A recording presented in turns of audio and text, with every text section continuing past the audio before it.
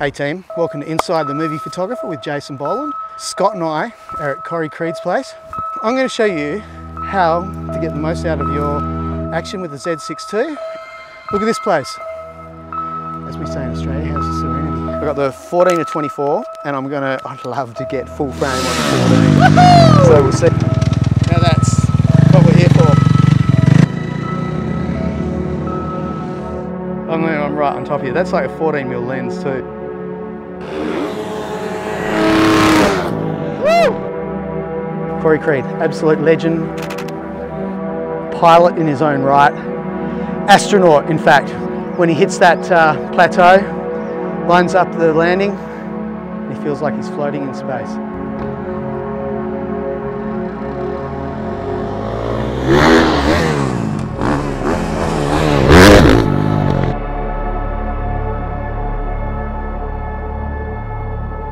Like what, right underneath, like down and then closer, or? Like here. I'll do 3.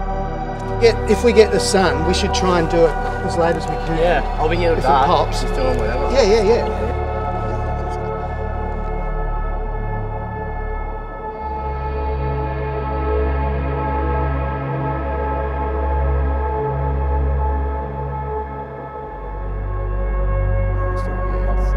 Yeah, well there's a better one to see, that's pretty cool, right? Right? Yep. It's like... the money shot. Setting it to frame rate high plus, gets rid of the blackout. We shoot first couple at like 500th. This is a shot that I've been wanting to do since the first time I photographed you. Oh yeah, sick. That is sick. Right? Yeah. I'm just going to throw my camera around and see how we go with that. And I'm going to go 24 to 70 because I want to get in there as tight as I possibly can, and then I'll do some some stuff straight towards us with the 70 to 200, both S-class.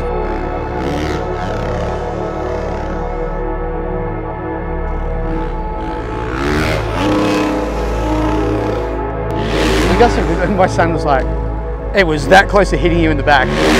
It was like, oh, cool.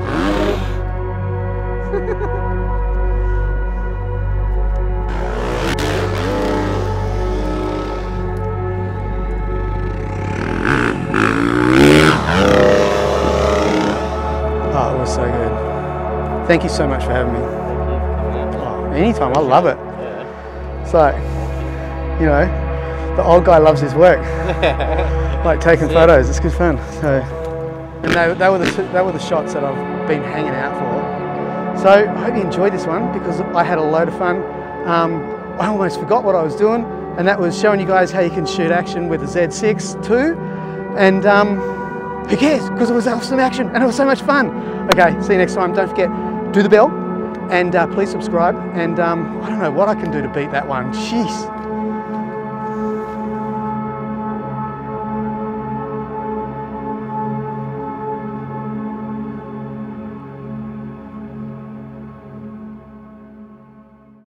So team, there you go. How much fun was that? As you could see, I couldn't take the smile off my face, and I just love days like that. Corey made it. He's a good mate, and he's just a good guy, and I had so much fun. The thing with the 6.2, I'll shoot it on high frame rate. That's the high with the little asterisk next to it, and that eliminates nearly all of the blackout so that you can actually see through the frame and follow it in real time. Now, the other thing that I do is I set all my cameras to 12-bit. Now, if you set it to 12-bit, everything speeds up. Focus speeds up, frame rate speeds up. I promise you, it's like a camera turbocharge. What 14-bit does, I don't really know anyway. I know it's color, but what do we do in post? We change all the color anyway. So what does it really matter? So make that change, and it's going to speed up your focus. It's going to speed up your frames. It's going to make your camera zing. And especially when you're shooting action, that's important. Right. So I also shoot manual exposure. You've got a beautiful mirrorless camera with an EVF that you can live time see the exposure. You should know by now where the shutter and the aperture controls are. And it's just so simple. You can see it right through the viewfinder. You can control it as you come through the sun, or, plus when you are shooting through the sun, you don't want it to change. You might want to do it silhouette, or you know, there's a million reasons why you don't want the camera to just change things for you. Remember, you're a team, but you've got to be the boss. Control the camera. Don't let the camera control you.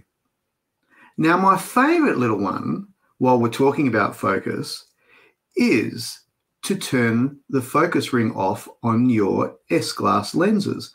Now, I had a couple of instances when I first got my 70-200 that I was getting these images that were like just minuscule off. And I'm like, what is going on? And then I realized what was happening is I was shooting action and I would bump the focus ring. And that would knock it out of autofocus into manual focus. And then I was getting these irregular results. So you can change that in settings. You do want to be able to use the focus ring for when you're doing portraits and, you know, just other things when you're shooting through fences or whatever. So, yeah, don't forget that tip. Turn that one off. Okay, so choosing the right shutter speed is imperative when shooting action. Now, you can shoot action anywhere from, you know, 15th of a second all the way through to 8,000th. But there's a couple of semi-rules and there's a couple of rules to be broken. Now, you've all seen those wonderful pan shots where all the background's out of focus and just the subject is sharp. They blow me away. I've never been able to do them. Does my head in. Wish I could, but I can't. But I do like using shutter speeds anywhere from 1/60th to 3/20th. I just like to throw a little bit of movement into it just so that it livens the image up a little bit, you know. Even when you know, the stuff that you saw me throwing my camera around, you know, following Corey down. Now that I managed to get a little bit of movement into it, and I think that was like, you know, 500th or 6/40th of a second, something like that. So, you know, if you're moving the camera around really fast, you'll still get that movement, but you just want to give yourself the best opportunity to get what you can. So, you know, especially when it's water and stuff like that, I always shoot 1/60th to 320 because I want to have that water movement in it, you know, whether that's snow or rain, whatever. Anyway, that's another conversation. But back to the action. So sometimes, obviously, you've got to play it safe. So you need to shoot, you know, 1,000th, 2,000th of a second, sometimes even faster. But in general, you know, try and have a play around with it and see what works for you. But like I said, you know, slowest you can do it, happy days. Okay, focus modes. Your Z6II has many different focus modes, as do most cameras. And there's a reason for that. It's because they're all used for completely different things. There's no one go-to. Well, if there was a go-to, it'd be the dynamic, but you need to use the different focus modes depending on what you're shooting. Now, when I'm shooting my kids' ice hockey, for example, I use the auto area small so that I can slot in between other players and not have so much distraction going on. Or when I'm photographing someone running towards me, I'll use the dynamic. You can also use the small block and you can also use the large block in the auto area. Now, I don't often use the full auto area. Now, the reason for that is mostly you're tracking with a moving subject, so it's coming from a distance. Now, if you've got something set up where it's the auto area, it's not quite sure where to pick it yet. It doesn't know what the subject is, so it can flick to the background. So what you need to do is you want to have the smallest point that you can get on a focus area, and you want to put that on your subject and you want to track with that. Now, I use what I call sniper mode for a lot of the stuff that I'm shooting, whereas I'll put the focus point in the middle, then I'll slot it up a couple of spots so that when I'm picking up my camera super fast, I know where it's going to be and I'm halfway to shooting the action before I even get there. You know, my finger's already down on the shutter. Now, the other thing you can do as well is you can pick a beginning of a focus point. So manually focus on an area and then follow or track the subject towards where you're going to. Like in this case, it'd be Corey doing the jump off the quarter pipe. So I've focused on the end of the quarter pipe. And then as he gets up there, I then put my finger to half press to activate the autofocus and then track him from there and follow him. Now, you've got to help your camera. The camera doesn't know what you're thinking up here. So whatever you can do to make things work, the better it is at the end of the day when you come home and you go through your stuff. But the one mode that I don't recommend for action is eye focus, for obvious reasons. Eye focus is looking for a face, looking for an eye, and when we're shooting action, a lot of the time that's just not possible. You know, your subject's got a helmet on, or you know, they're obscured or something like that, and you just don't want to risk that. You want to help the camera, as I said, small point, be accurate. Right, well then let's hook into a couple of photos. Okay, so this is from the sequence of Corey jumping over the top of me, and I love this shot. It's I don't know, it's just one of those things, you know, you're on the line. This is full frame 14mm, by the way, and I was his lineup for the landing strip, I believe. So this is shot, I think like 640 or 800th of a second. So I'm moving it so fast that you can see quite clearly that there's some movement in the frame. So that's what I'm talking about. It just brings it to life a little bit. And I think that he should get some sponsors put on the undercarriage there next time we do a shoot. So this is another example. This is a good little whip out towards me, actually. I think it nearly pushed me down the hill. This is another full frame 14mm, which that gives you an idea of just how close we are. You know, when you're shooting action, this looks like it's dangerous. It's not. I've got an exit. I've got an area which I can slide straight down the hill there. I'm off to one side. When something is coming towards you, it doesn't go sideways. It goes straight on. So you can be pretty close to a subject. Just know what you're doing. Know what the rider is doing. And like I said, have an exit. It's another one just about to come down on me. But, you know, by that stage, you know, I'm out of the way. I'm stuffing the camera up there. And, you know, although that's probably about 30 centimeters from my head, it's past me. So there's no risk. And there's another one. You can see with that, you know, we've got movement in the tires and, you know, a little bit of movement in the landscape. And, you know, that's kind of what it's about. Now, although these shots, this is full frame with a 24. So, yeah, I threw that in there. But, you know, these shots, like I was saying, they're nothing remarkable, but this is what I went out to do that day. And I wanted to get in there and do something which is a little bit different. You know, normally it's just the flying through the air stuff. And I really wanted to get in tight and get in close and you know, just have a little bit of fun with Corey. And I had fun and he had fun. In this sequence, I did use auto area wide for all of them because I wasn't triggering the shutter until the bike was pretty much full frame. So I just wanted to give the camera an opportunity to lock on quick and for me to pan out of it. And I think it's done it really, really well. Now, this one here, this is another one of the shots that I've been wanting to do with Corey for quite some time. And I've seen similar that he's done. And I just love that whole rural background and, you know, the fact that he's just flying through the sky like an absolute pilot. And I think it worked out pretty good, actually. I'm really happy with this shot. And as you can see, you know, it's just pin sharp. What I did do with this one is because I knew the frame that I wanted, so I used the auto area large square and I slotted it into that corner pocket so that I had a little bit of leeway. Because don't forget, this thing's coming at me, you know, good 60 kilometers an hour, maybe even faster. I have to check with him, actually. So, yeah, I've been hanging to do this shot for a long, long time. And same with this one. Now, I know that these shots are not full frame. They're not sitting there showing you, you know, super long lens of tracking it. But don't forget, we're talking about a small square up in that corner that a lot of cameras would want to go to the clouds, but it's not. It's locking onto Corey, and I'm having to pan all the way from the beginning of the jump all the way through. And they're so lucky we got the sky that day.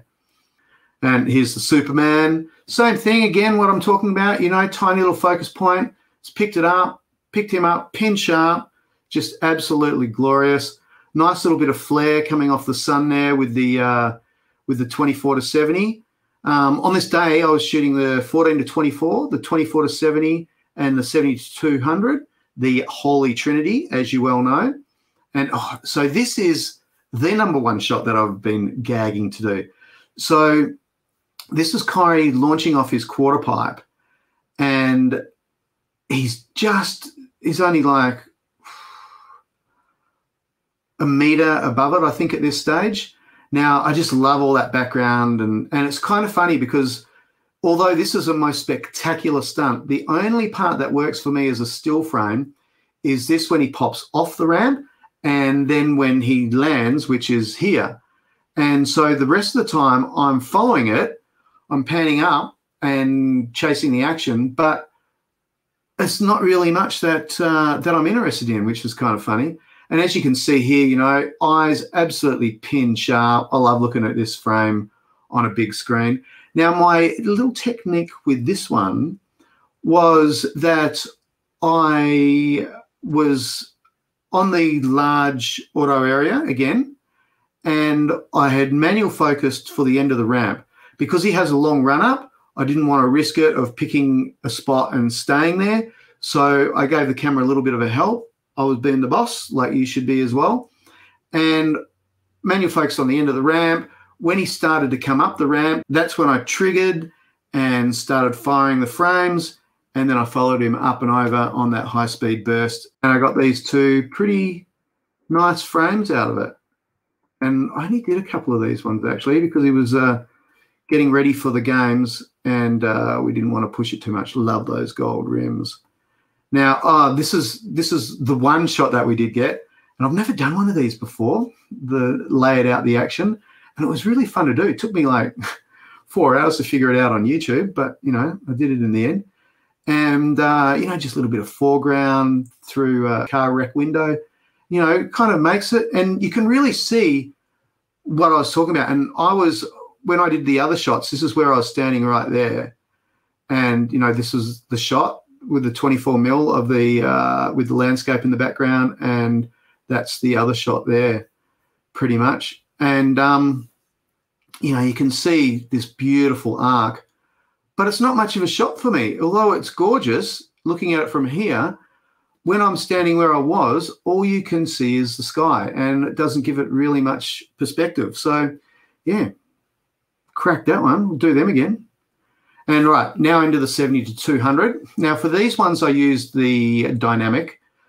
And as you can see, again, pin sharp, tracking straight toward, well, 3/4 towards me, I guess. Couldn't be straight towards me, or it would run me over. But, you know, again, beautiful. This is like 150, 140 mil on the 70-200. Right, this is from the other angle. So this is Corey in the middle of a whip, well, in the middle of a whip. Now, this is the subject pushing away from me. Now, most cameras find it very difficult to pull up focus doing that.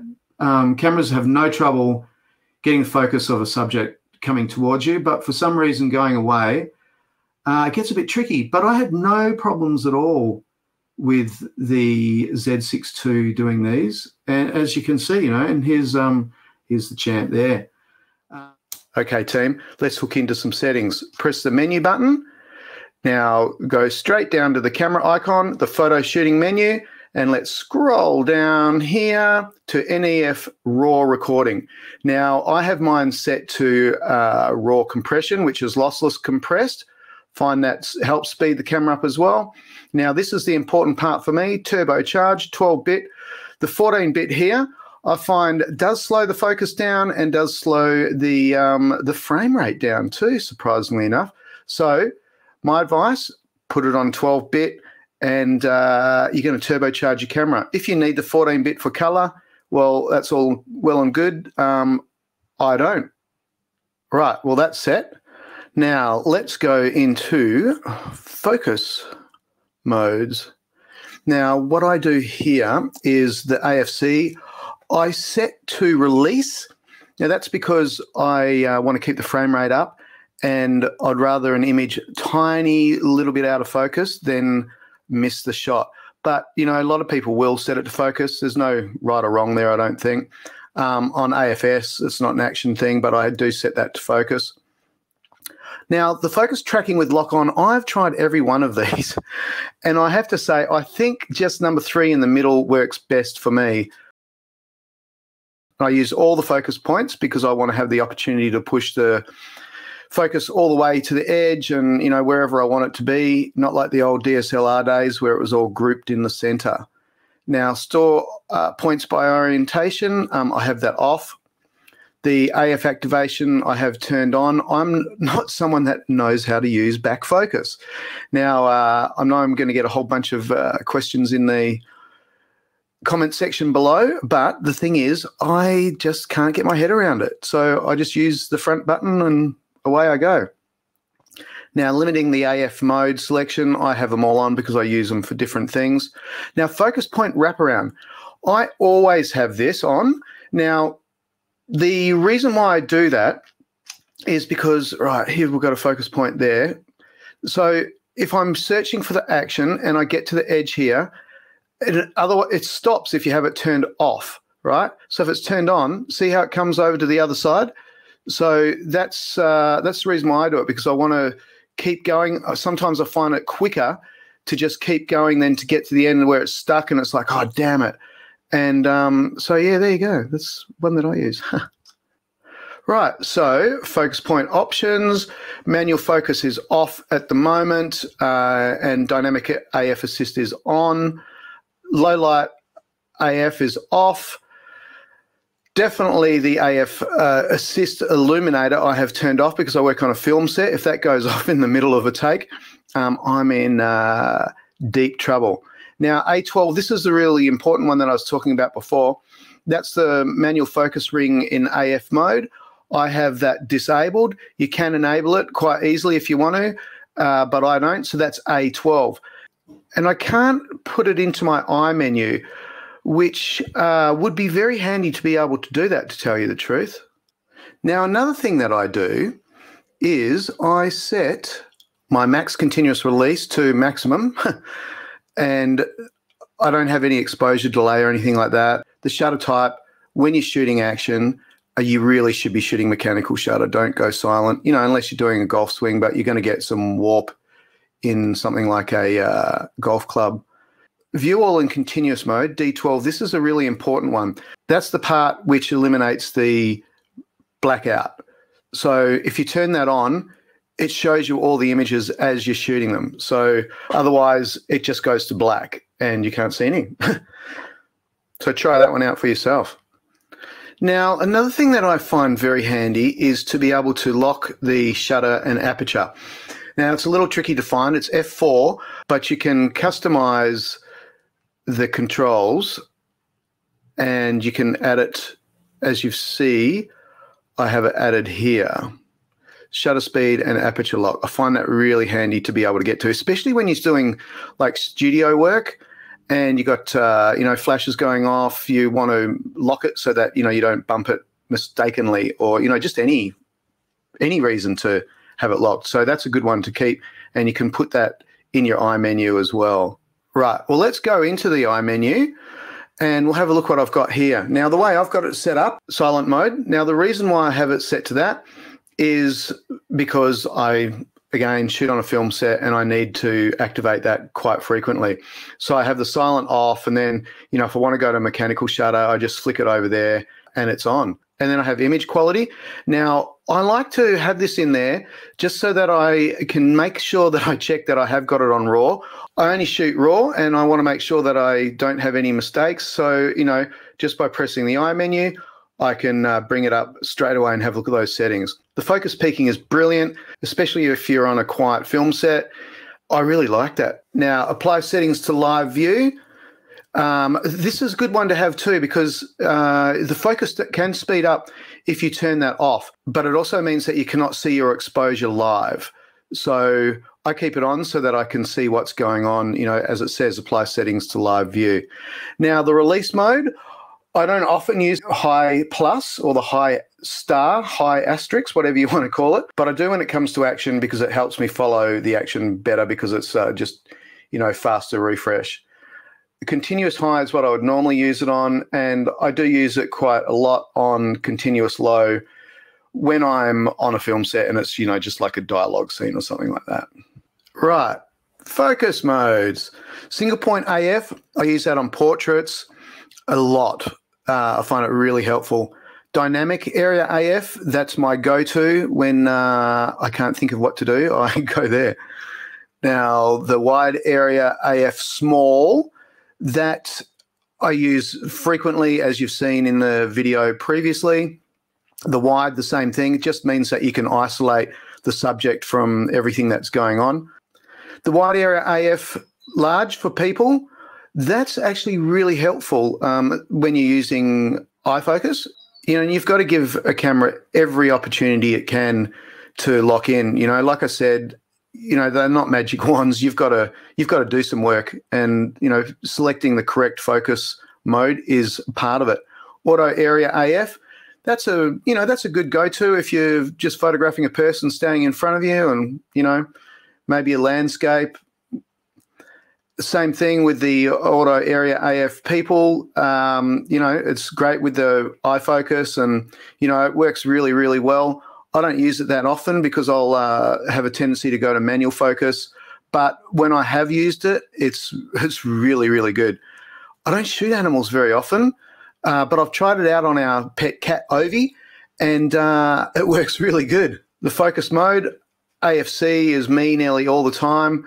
I will put it into single very, very rarely, but I trust the camera on AFC. And, you know, even if someone just moves a few centimeters, if you're on single and you're shooting wide open, they will drop themselves out of focus. Now, the vibration reduction, I mostly always use. And as you see, it's set to sport at the moment because of the way I throw a camera around. Now, choosing the image area, the FX, DX, 1.1 and 16.9. 16.9 is actually really fun on a film set, not that I use it much. The square, I don't use that much either. I really only use the DX and the FX, but I don't get in there all that often, so it's pretty much always set on FX. Now, I do change the shutter type frequently. I do go between mechanical and electronic. I don't go to auto, but whenever I can, I use mechanical, and on a film set, I'm always on electronic. Custom controls, I do use this because I can, you know, things like here, I can change what I want to do with everything pretty much on the camera. You know, just it really is exactly what it says. It's customizing so that you can get to these settings nice and quick.